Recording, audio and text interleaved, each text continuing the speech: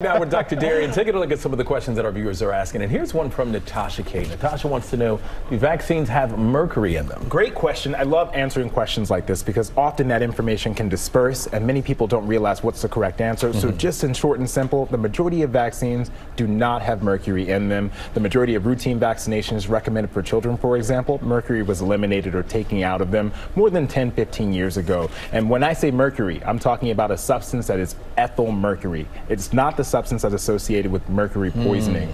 Additional information, most Americans are exposed to mercury not from vaccines but from food, most often through seafood. But that level is so minute that you really don't need to be concerned unless you're having more than 2 to 3 servings a week. If you're having more than that, you should talk to your doctor about your possible concerns, but still, even with that, it is incredibly low. Your prescription for wellness? You know, now that we've gotten springtime officially started this week and we got a little moment of summer, we're starting to hear that chorus of sneezing, coughing, and all those allergic symptoms. So today's prescription for wellness are on some basic things that we all can do to keep those symptoms low. Number one, you want to grab the right medications if you're shopping over the counter. You want to look for things like oral antihistamines, and we have decongestants on here, but you want to limit decongestants as much as possible. Paying attention to the labels on them, they can often be associated with rebound symptoms and even interfere with treating your blood pressure.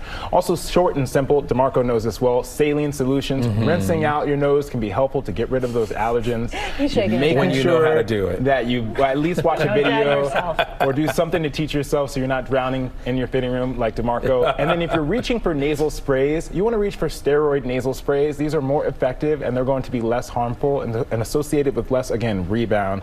Be careful with decongestants. Pay attention to the label on the box and make sure that you're only using them for a limited amount of time. All right, Doc, thank you. And folks, we would love to hear from you, so please hit us up on Instagram with all of your medical questions for Dr. Darien at ABC GMA3.